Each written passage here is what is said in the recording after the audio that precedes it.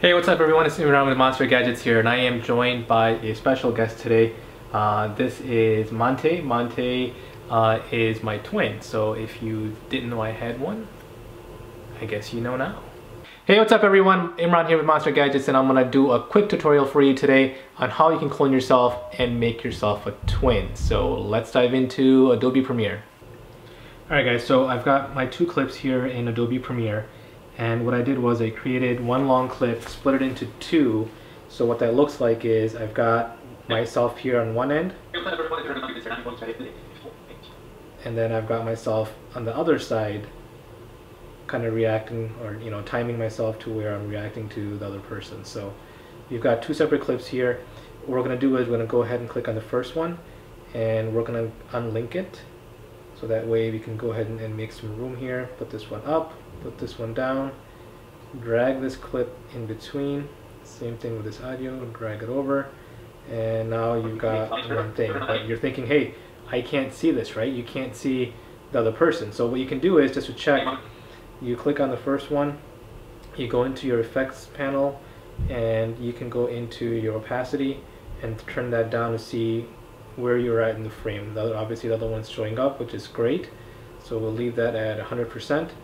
I'll go to the beginning here, and what we're going to do is we're going to click on, under opacity, we're going to click on the draw tool here, and we're just going to make ourselves a quick box here, basically toward the center of the frame, and go all the way around,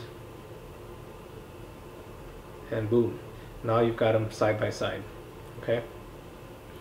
And from here, if you go back into your editing, let's go ahead and get off of that.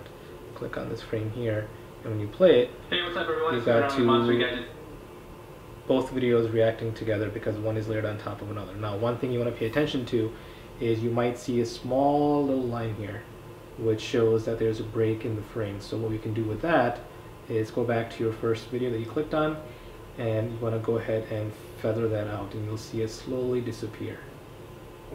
As I go up, you kind of feather it.